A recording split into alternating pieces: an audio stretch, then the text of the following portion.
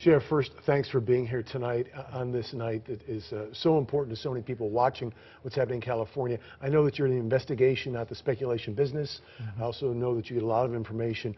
As a law enforcement officer, when you see this type of event where a so-called soft target is hit by multiple people using assault weaponry, what goes through your mind as an officer?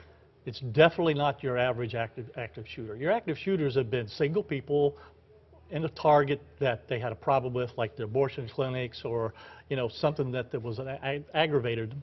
And they don't cover themselves, they don't have rifles, they don't have body armor.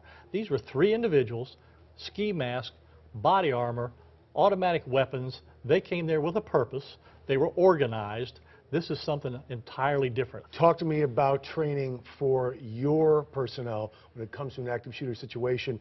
A video just was released by your office today concerning this kind of training. What are the keys to keeping deputies, officers alive and minimizing death among people who are trapped in one of those active shooter situations and saving those lives? We just did this a week ago, where we had an office building, and it was an active shooter with a guy that was in there, and we regularly do this with the deputies.